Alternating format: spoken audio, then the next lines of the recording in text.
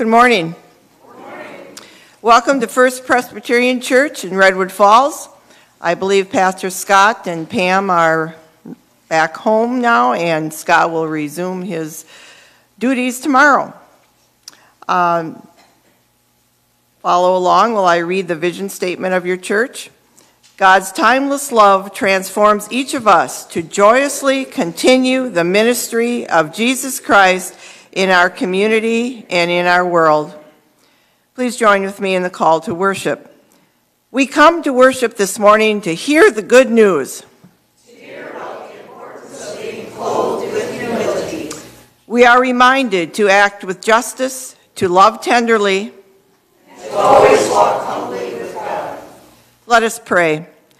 Merciful God, as we enter Holy Week, turn our hearts again to Jerusalem and to the life, death, and resurrection of Jesus Christ. Stir up within us the gift of faith, that we may not only praise him with our lips, but that we may follow him in the way of the cross. As we remember how Christ the King entered Jerusalem to the sound of joyful shouts, increase our faith and listen to our prayers, so that we may praise you every day by living always in him. Create in us a humble heart as we strive to be more like you. In your name we pray, amen. Please stand and join in our first hymn, Come Live in the Light. Come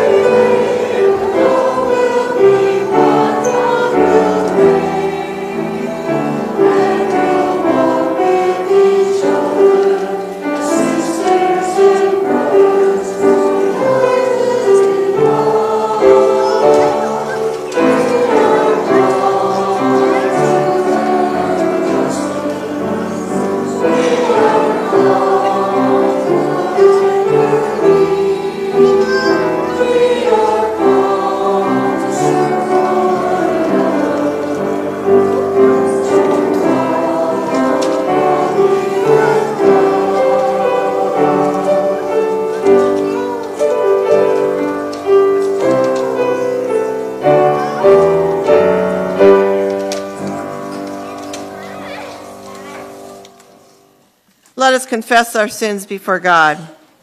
Loving God, on this day, your Son entered the rebellious city that later rejected him. We confess that our wills are as rebellious as Jerusalem's. Our faith is often more show than substance. Our hearts are in need of cleansing. Have mercy on us. Help us to lay at your feet all we have and all we are, trusting you to forgive, to heal, and to receive us as your own. Amen.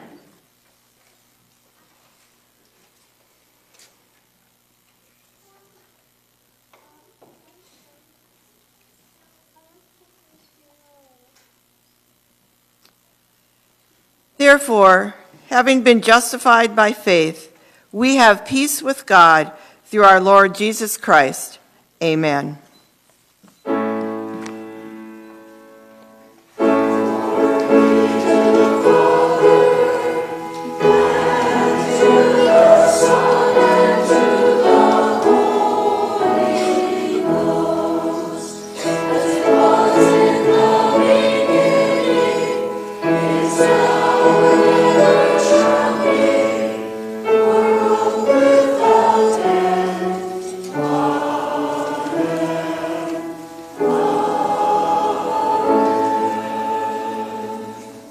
Now share the peace of Christ with one another.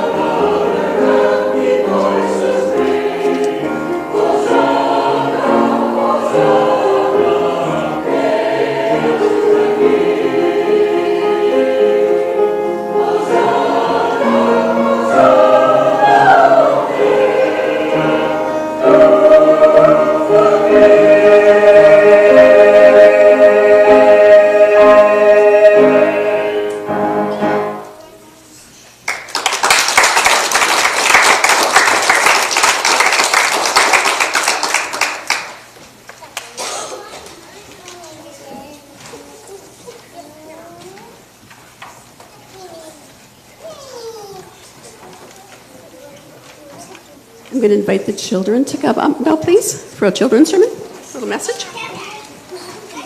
I know there's a few of you here. Come on.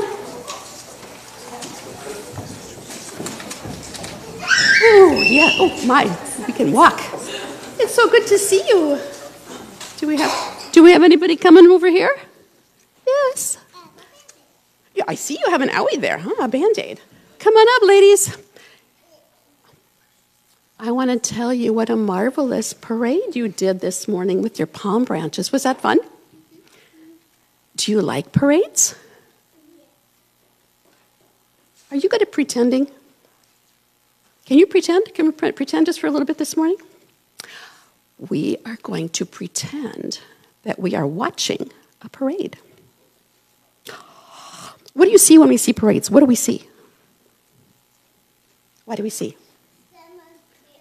People that normally in parades today you can see like some cars and stuff like that or balloons. Balloons? Sometimes really famous people are in parades. Once we watched a play and I saw the baby tag the balloon, but I love it. Wow. What do you see when you go to a parade? I watched the and I made sure babies Okay. Well, we're going to pretend this morning that we are watching a parade. Okay? And so let's get ready, because I think the parade is coming right down that way. And here comes the parade. And first thing we're going to see are, let's see. Oh, it's the flags. Do you know what we do when they come by with the American flags in a parade? We have to stand up. Here comes the flags. Flags are coming. We have to, the flag. Pretend we're seeing a parade. We have to put our hand over our hearts because here comes the flag. The American flag is coming by. That's pretty important. Okay, that's gone. Okay, we can sit back down again. And we're going to watch the parade. Let's see. Here comes a marching band. I really like marching bands. Here they come. They're playing their music. They're marching. Oh, you hear the trumpet? Awesome. I love it. You're great. Oh, you are just wonderful. This is so much fun. And, clowns. Look out. Clowns, they're coming. Oh, they got squirt guns. Look out. You know what they do with those squirt guns? Look out. Oh, my goodness. Oh, way down there. Look at those people. They are so excited. There must be somebody really famous coming. Oh, they're really, the people are jumping up and down. You know what they're saying? They're saying, Hosanna in the highest, or something like that. They're just waiting for someone to come. And, the crowd is getting bigger and bigger. Do you see the crowd coming bigger? And then, what is this? It's some guy riding on a horse. Oh, and the crowd, they're waving palm branches. And they're saying, Hosanna. Do you know who it is? Who is it? Who comes to rise? It's Jesus.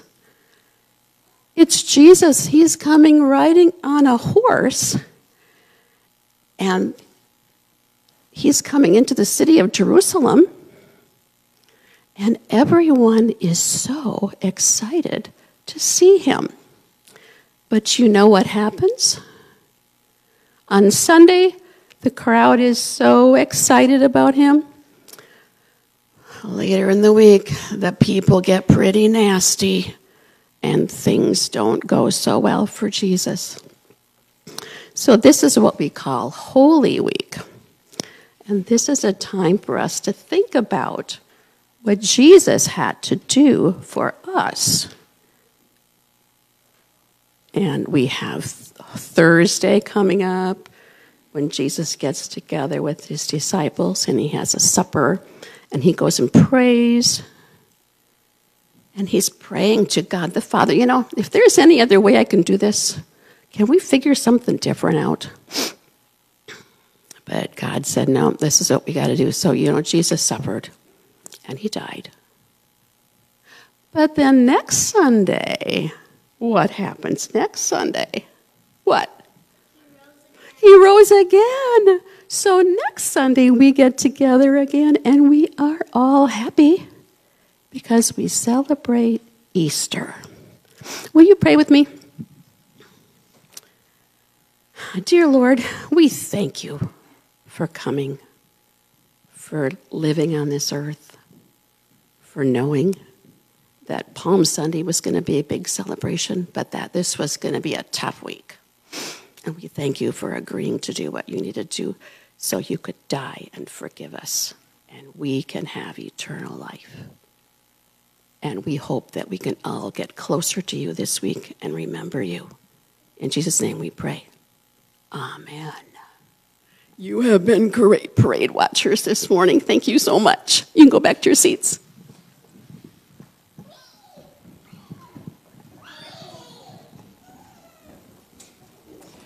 Thank you, Dory, and thank you to Elaine and the choir for helping with the service this morning. Listen to these words of prayer of illumination. Let the words of my mouth and the meditations of all our hearts be acceptable to you. And now if you would turn to Matthew 21, verses 1 through 11 for the responsive reading this morning.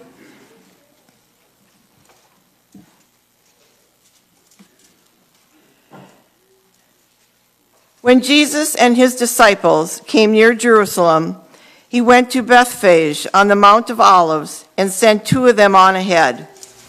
He told them, go into the next village, where you will find a donkey and her colt. Untie the two donkeys and bring them to me.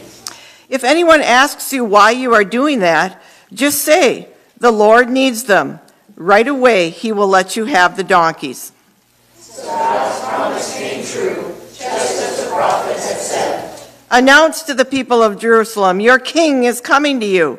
He is humble and rides on a donkey. He comes on the colt of a donkey. The disciples left and did what Jesus had told them to do. They brought the donkey and its colt and laid some clothes on their backs. And then Jesus got on. Many people spread clothes in the road, while others put down branches, which they had cut from trees.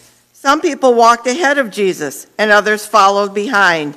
They were all shouting, "Hooray for the Son of David! God bless the one who comes in the name of the Lord! Hooray for God in heaven above!" When Jesus came to Jerusalem, everyone in the city was excited and asked, "Who can this be?"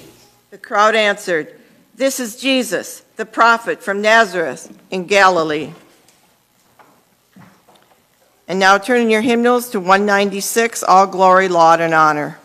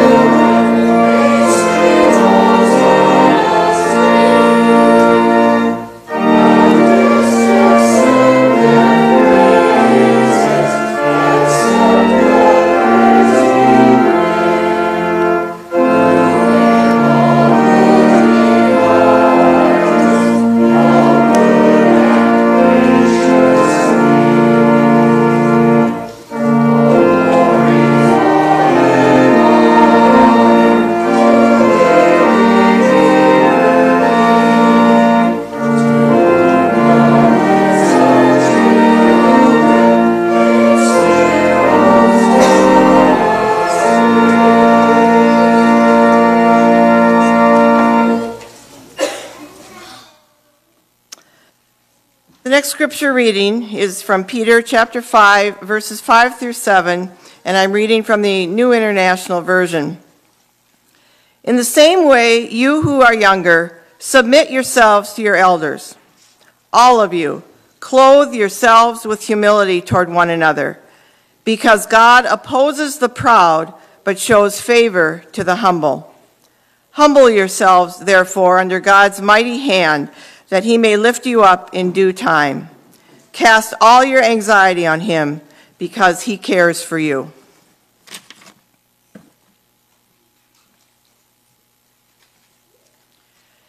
Back when he was the head football coach of Troy State University in Alabama, Chan Gailey and his team were playing in a national championship. Gailey was headed to the field for one of the team's final practices before the big game that week when his secretary called him back to take a phone call. Gailey, not wanting to be bothered or distracted, told her to take a message. She said, "It's Sports Illustrated." He quickly turned around and said, "I'll be right there." As he made his way back into the building, his mind raced with excitement as he thought about the upcoming article. He was sure the people at the magazine wanted to write about him and his team and the school. The closer he got to his office, the more excited he became. A featured Sports Illustrated article would be great publicity for a small school like Troy State and himself. Theirs was a great story, but it would be hard to capture in a simple 3-page article. By the time he got to his phone, he was imagining that he might even be on the cover. His head was spinning with possibilities. When he picked up the phone, the person asked, "Is this Chan Gailey?" He confidently responded, "Yes, it is."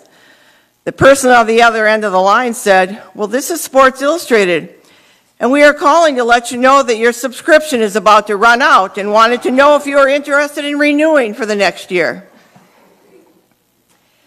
Gailey's comment on the incident was, "You are either humble or you will be humbled." Humility is an important but overlooked and undervalued virtue, especially in our self-exalting, self-taking, Photoshop filtering, look at me, social media culture. But humility is a hallmark of true Christianity. It is evidence of true spiritual growth along our faith journey. However, transforming from pride to humility can be one of the toughest challenges of the Christian life. We human beings are seekers. We seek truth, glory, wealth, security, power, happiness, recognition, and immortality. We also seek wisdom and knowledge. All humans by nature desire knowledge. Long ago, as fallen humans, our sins had separated us from God. And God is holy and cannot abide with sin. It is simply incompatible with who he is. To bridge the gap, we know that God came to us in human form to bear our iniquities and unite us back to himself. In the same way that sin contrasts with a holy God, pride opposes God. All sin begins with pride. God opposes the proud, but shows favor to the humble.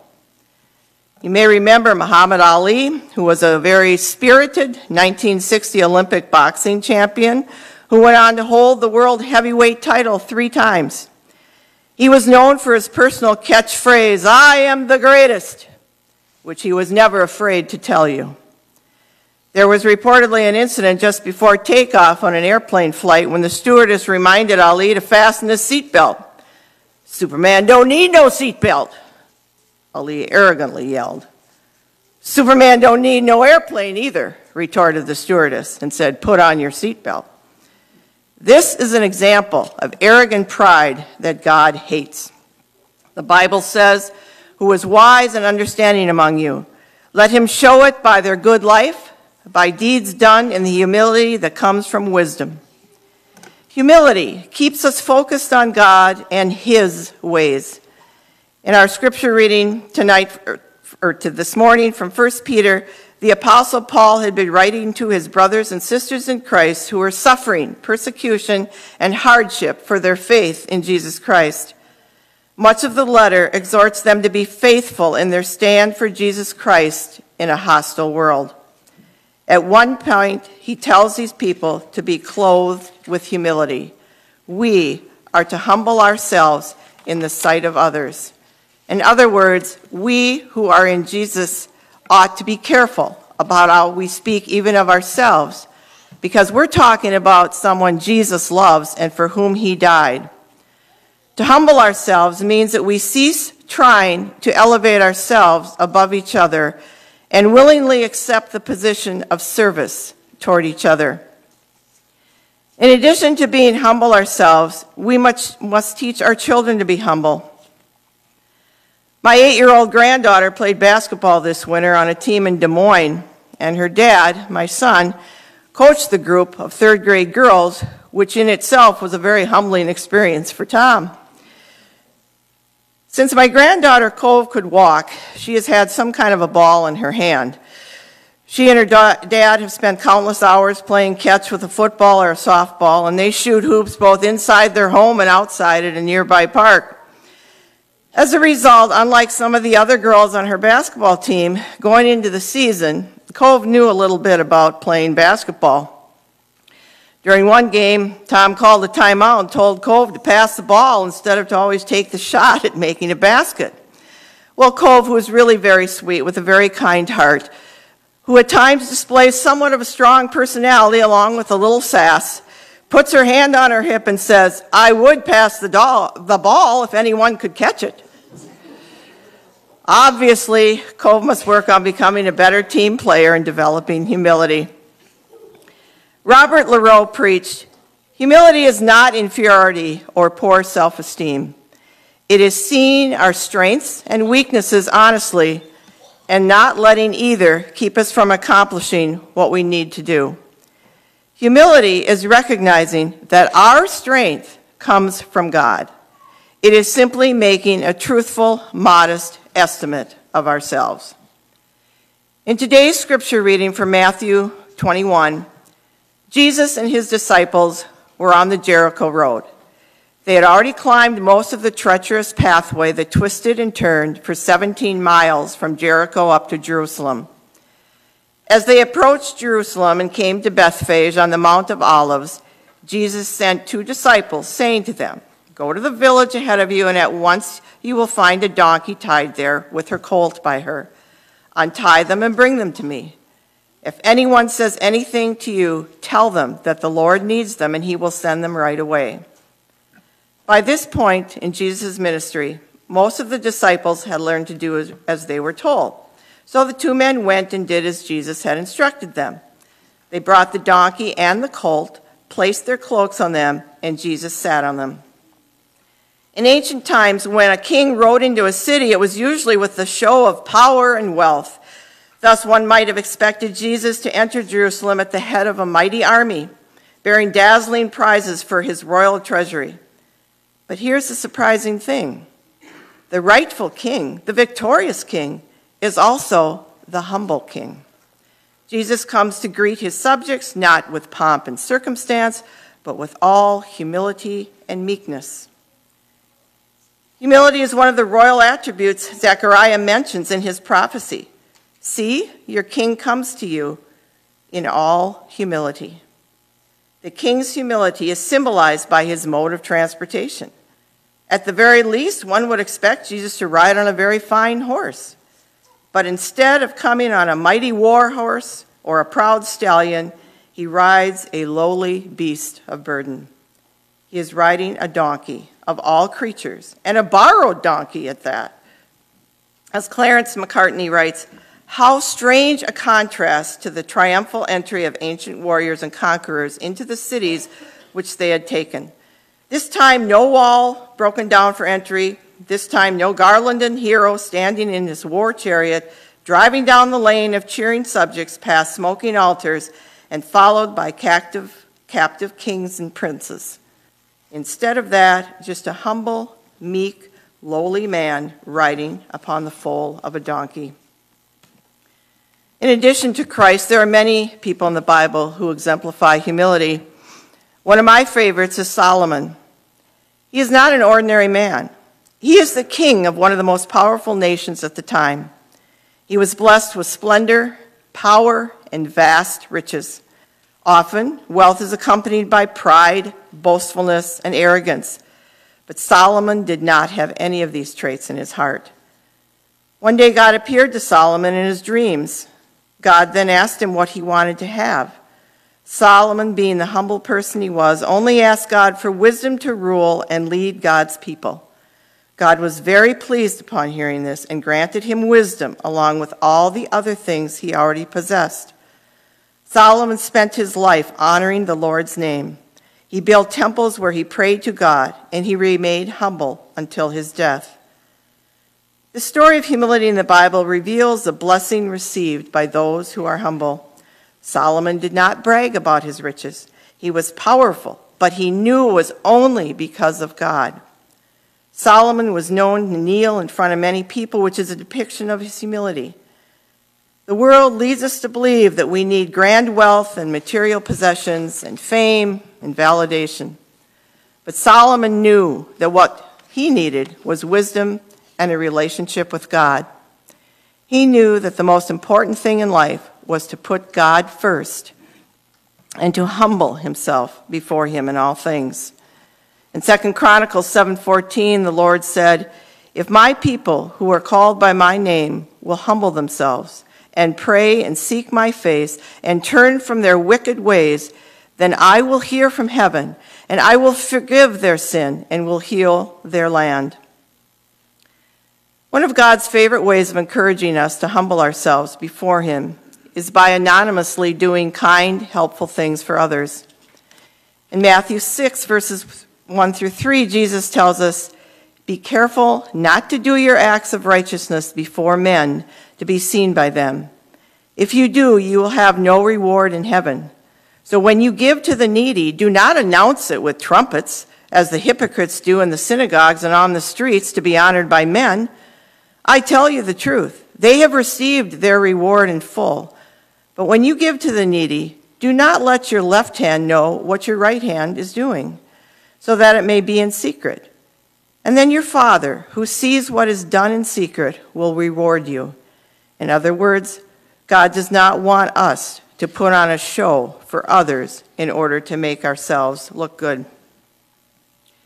My husband's family was a recipient of an unforgettable anonymous act of kindness and generosity during the Christmas of 1969. My amazing mother-in-law became a widow at age 39, with 6 children ranging in age from 15 to 1.5 years old. There was little money. So as that first Christmas after her husband's death was approaching, Leona sat down with her children and explained to them that she couldn't afford to buy the food to make their traditional Christmas dinner of turkey with all the fixings. And there was certainly no money to buy any Christmas gifts that year. A couple weeks later, the Ellingworth family returned home after the Christmas Eve church service to find several boxes that were piled on the family's back steps. Inside those boxes were turkey, potatoes, fruit, vegetables, pies, and cookies, and beautifully wrapped gifts for each child that contained socks, mittens, wool hats, and books. To her dying day, my mother-in-law never did find out who had brought her family all those things at a time when there was little joy in the aftermath of the death of their beloved husband and father. What a humbling, Christ-like act of kindness that made a huge difference in the life of a poor, grieving family. Charles Stanley once wrote, "Humility in the life of the believer is the mark of greatness, not because you shine when you are humbled, but because when you submit to God's will, He shines through you." Let me say that again. Humility in the life of the believer is the mark of greatness, not because you shine when you are humbled, but because when you submit to God's will, He shines through you. As revealed in our Bible, we learn from the greatest example of humility, which is in Jesus Christ. When we read stories of Jesus' interactions with people, we witness true humility over and over again. He values people who are habitually ignored by others, children, the socially excluded, the sick, and even those suffering from demonic possession as described in the Gospels. 2,000 years ago, Jesus achieved the extraordinary and shifted the whole conversation around leadership, so it became impossible not to think of leaders in terms of their humility or lack thereof. In Matthew 23, verses 11 through 12, Jesus said, "He who is greatest among you shall be your servant. Whoever exalts himself with haughtiness and empty pride shall be humbled, and whoever humbles himself shall be raised to glory." Jesus himself said it very plainly in Matthew 11, verse 29, "I am gentle and humble in heart." Jesus was born in a stable, in a little out-of-way town. His family was poor and had no status in society. The witnesses of his birth were shepherds, sheep, and cattle. He was called the Lamb of God many times in Scripture. A lamb has no power. It is at the mercy of the shepherd. Jesus said to his disciples, "You know that those who are regarded as rulers of the Gentiles lord it over them, and their high officials exercise authority over them. Not so with you. Instead, whoever wants to become great among you must be your servant, and whoever wants to be first must be slave to all. For even the Son of Man did not come to be served, but to serve and to give his life as a ransom for many." Whatever titles we may have earned, whatever degrees may hang on our walls, being like Jesus will mean we never lord our authority over others, and we must never try to make them feel inferior to us. And then in John chapter 13, we really see the selfless Savior in action. On the night before he died, right after supper, Jesus got up from the meal, took off his outer clothing, and wrapped a towel around his waist. After that, he poured water into a basin and began to wash his disciples' feet, drying them with the towel that was wrapped around him. He took the place of a slave before his men. He took the place of the lowest ranking servants of that day. Since people wore sandals everywhere, their feet were filthy. Foot washing was considered to be a very dirty, smelly, and humiliating task. Thus, it was not common for the host of the master of the house to wash the feet of his guests. It was the work of the slaves. So when Jesus washed the feet of his disciples, he broke the accepted rules of the day, and that is why the disciples are so shocked. Jesus served with no expectation of reward, and he served with a willing, kind heart. He even washed the feet of Simon Peter and Judas Iscariot, two men who later betrayed him.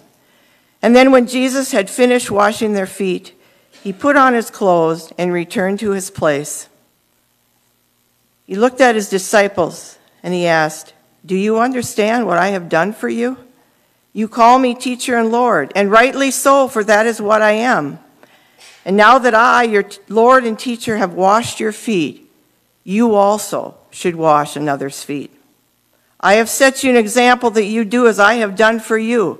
I tell you the truth. No servant is greater than his master, nor is a messenger greater than the one who sent him. And now that you know these things, you will be blessed if you do them." In this passage from John, Jesus makes it clear that serving others is not an option. It is a command. And we are never more like Jesus than when we are serving others. When we humble ourselves and assume the position of a slave before others, we demonstrate true Christ-likeness. And when we do, he is glorified, and he will honor our service in his way for his glory.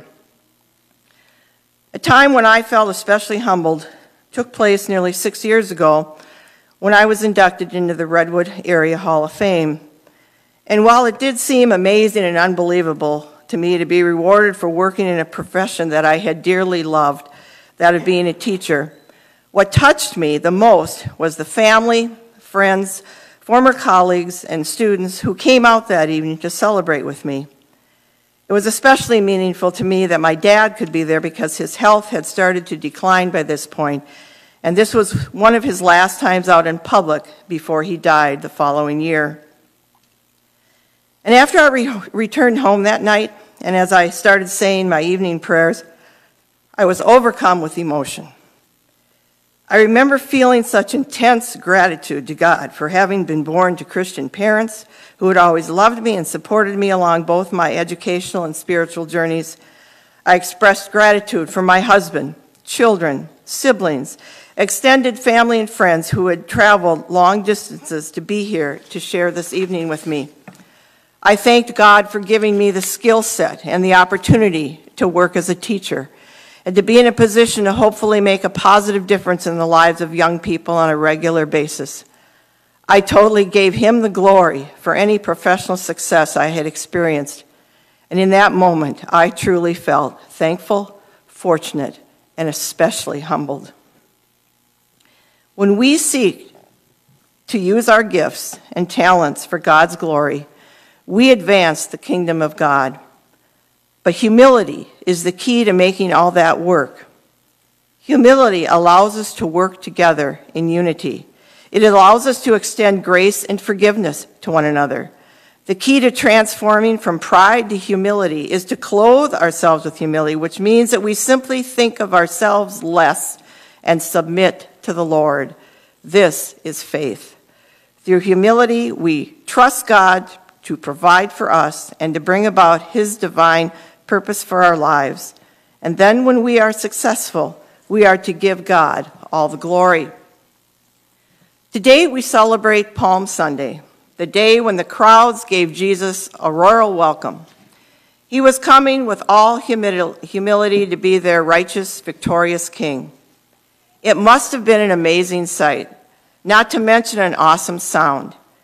Jesus approached Jerusalem at the start of the Passover feast when hundreds of thousands of pilgrims were crowding into Jerusalem. As he came to Bethphage and mounted his donkey, he would have been surrounded by people going up to Jerusalem. And when he reached the top of the Mount of Olives and looked over the city of Jerusalem, he would have seen crowds of people streaming out the city gates. And as the word spread that the king was coming, the pilgrims who were already in the city came out to greet him. And then as Jesus rode down into the Kidron Valley, there were people in front of him, behind him, all around him, and they were waving the palm branches, which are an ancient symbol of victory. And they were throwing down their robes to make a procession of praise. And they kept shouting and shouting, "Hosanna to the Son of David. Blessed is he who comes in the name of the Lord. Hosanna in the highest." It was exactly the kind of welcome Jesus deserves. He is the Son of David, our true and rightful King. To him we give all our hosannas, for he is our gentle, humble Savior. Jesus humbled himself unto death and opened the path in which we too must walk. In death he gave the highest, the perfect proof of having given up his will to the will of God. He suffered unimaginable pain for you and me. And then just before he breathed his last breath, he prayed, "Father, into thy hands I commend my spirit." This was the prayer of total and complete submission and confidence. It is for this reason that we know we can humble ourselves before God and trust him completely, because we know that God has the power to turn the agony of Good Friday into the ecstasy of Easter Sunday. He has the power to resurrect, and he has the power to take the cross, the emblem of suffering and shame, and turn it into the greatest symbol of victory this world has ever known. Amen.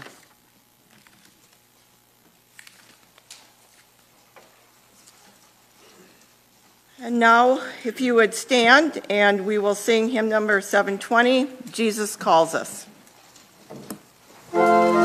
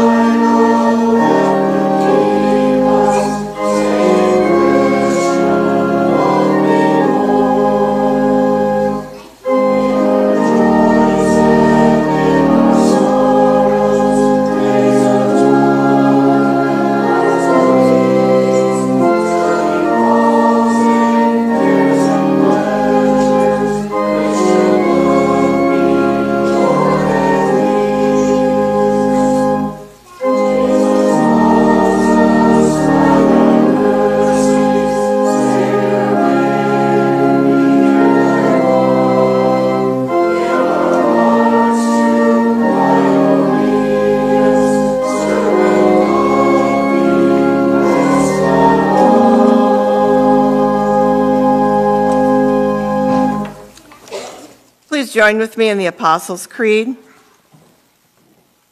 I believe in God, the Father Almighty, maker of heaven and earth, and in Jesus Christ, his only Son, our Lord, who was conceived by the Holy Ghost, born of the Virgin Mary, suffered under Pontius Pilate, was crucified, dead, and buried.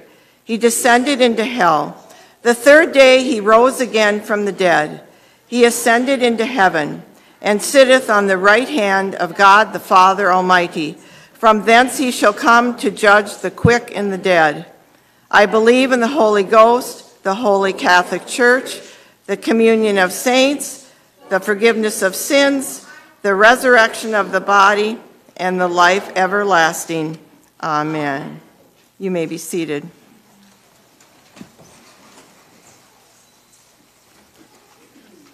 I encourage you to take a look at all the announcements that are printed for you in the bulletin. Are there any announcements that anyone wants to highlight or add? Jan, I've got one. Yes? Last Monday, I'd like to keep Jackie Syme in prayers and thoughts of Leanne's mom.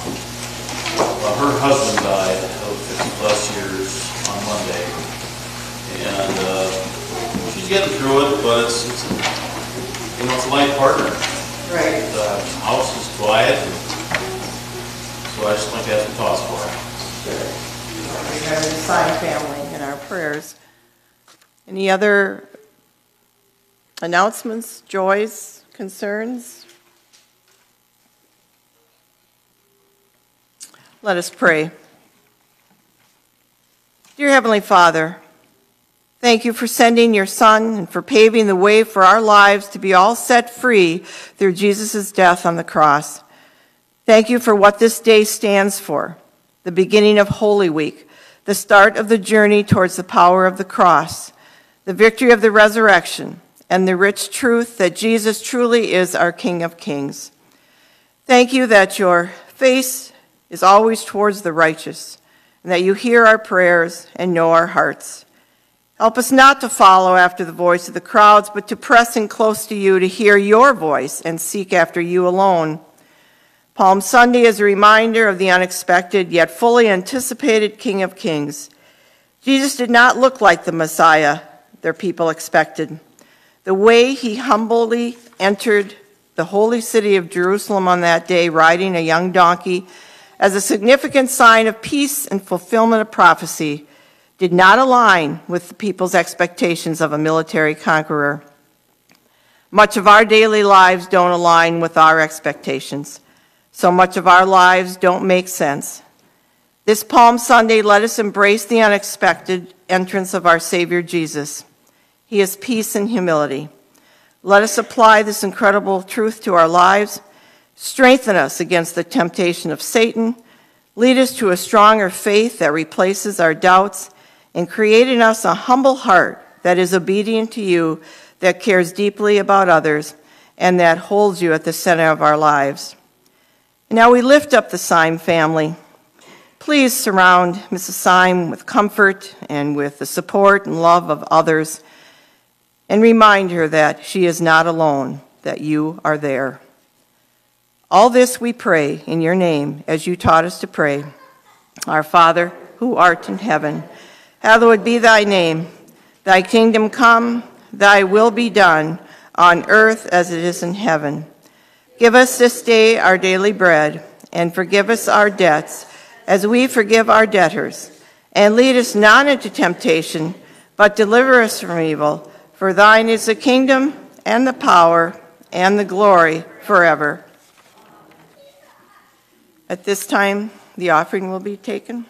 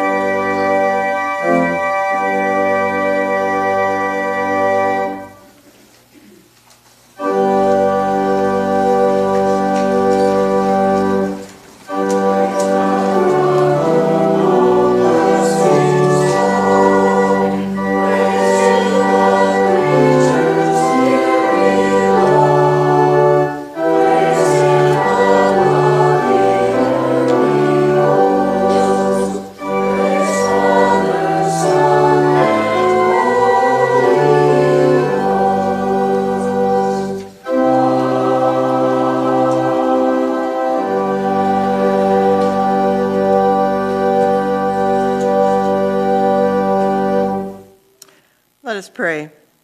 Almighty God, on that first Palm Sunday, Jesus rode into the city where he soon would die. Just as his disciples and the crowds blessed his entry, spreading garments and branches, so we've come to lay at your feet these gifts, symbols of all we have and all we are. May this offering be our nonverbal hosanna as we bless your beloved Son, the one who comes in the name of the Lord. Amen.